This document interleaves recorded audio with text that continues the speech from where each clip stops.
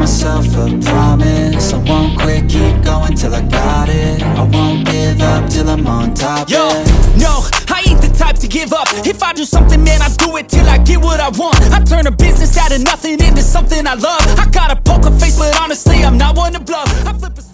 Good morning, welcome back to my channel. In today's video, we got a lot planned.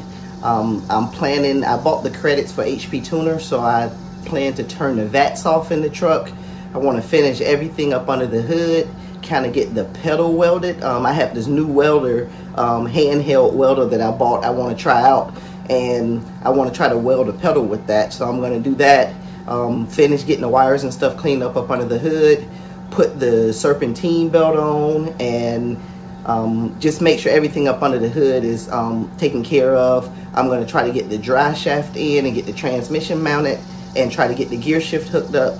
And I'm not going to start it up in this video, but I want to make sure that it would crank over to get ready to start up. And once it cranks over, then I know I got the wires and everything else hooked up correctly, and then I can start working on the fuse system. So that's the plans for this video. Hopefully I can get it all done, and I want to bring this project to an end. So let's get ready to go up to the shop. Getting ready to weld a pedal with this little handheld welder that I bought. I'll tell you a little bit more about it when I post the video out, but it works pretty good. It's a test weld, and getting ready to weld a pedal for real this time.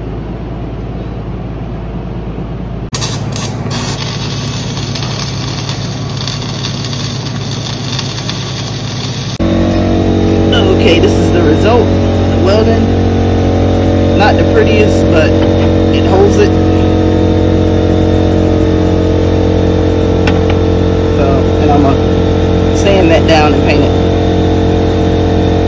it. Okay, so I bought this little welder here from Temu, and I was just wondering how well it would work. So since something was wrong with our welder here in the shop, I figured this wouldn't be too bad. I think it was a little bit over $100. And it came with the little handheld cheap mask. But as you see, it got the job done. Where'd I put the pedal? Oh, I got the pedal inside of the truck. I'll let you see it.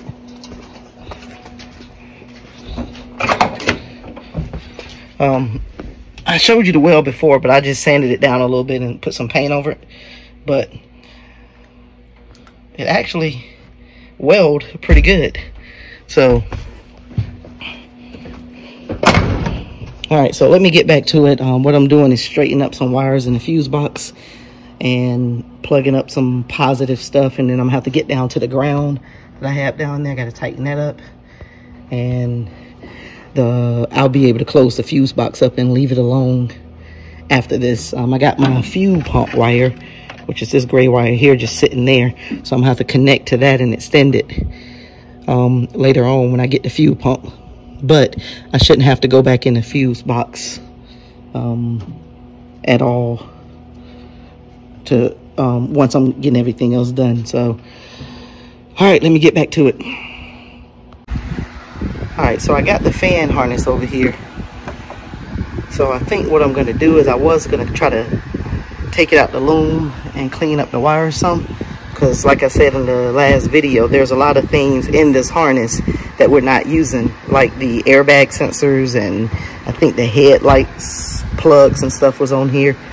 So I'm not going to use any of that, but I think it'd be faster if I just go ahead and plug this back up like normal, and the stuff that's not being used, it just won't be plugged up. And that way it lead for a much cleaner look, and I won't have to spend much time trying to figure out which wires go to the fans and all of that. So I'm just gonna go ahead and put this in here. I think it goes right back here in the fuse box, just to kind of keep it looking neat. So I'm gonna go ahead and get that done, and I'll come back to the video, and hopefully the fans would be plugged up. Okay, got the wire harness in for the fans. I ran it up under the computer down, and I got the fans plugged in. So I put the battery tray back in, because I had to run the harness up under there. So I'm gonna check my to-do list and see what else I have to do I know I got to connect a bunch of hoses and stuff and put the serpentine belt back on.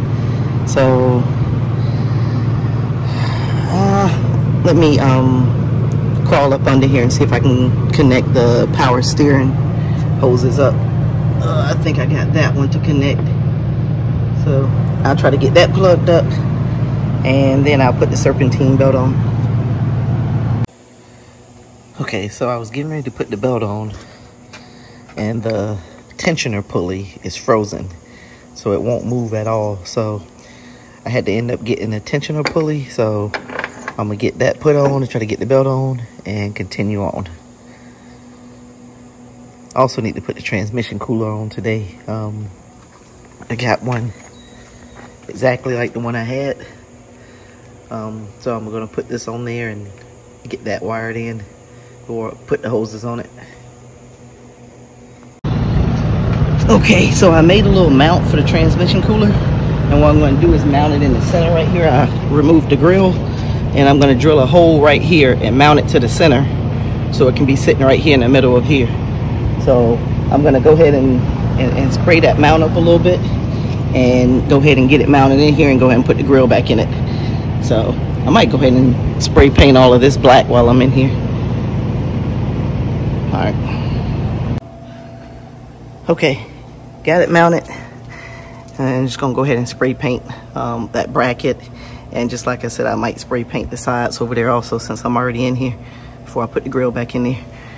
But just drill the center hole in there, put a 10mm bolt right there, and I just got to connect it from the bottom. Alright, so just did a little touch up with the paint, just make it look a little bit better than it did with all that rust. So I'm getting ready to put the grill back in it now and connect it from the bottom, connect the hoses to it basically. Alright, so what I'm working on now is the shifter linkage. I got the transmission cooler hooked up, but you see the stock shifter linkage come down like this, and this piece here was bolted. Let me show you. This piece here was bolted up to here, was bolted up to there like that, and the end of that rod went in there. So as you see, the rod doesn't line up with the original 4L60 piece. So what I'm gonna do is I'm gonna cut slots in it. I'll show you what I'm gonna do. Basically, this mount needs to be moved over to about here, somewhere up in here, just to get it to work. But in order to do that, I'm gonna have to fold it back also. So I'll show you what I'm gonna do when I get from up under here.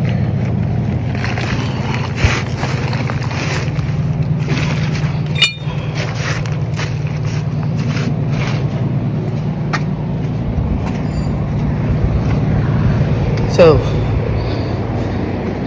I'm gonna cut some slots in it. As you see, I already cut slots in it. I just gotta cut the V out.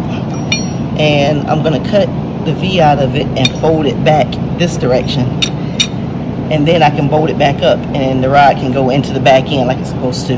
I just have to drill new holes inside of the frame.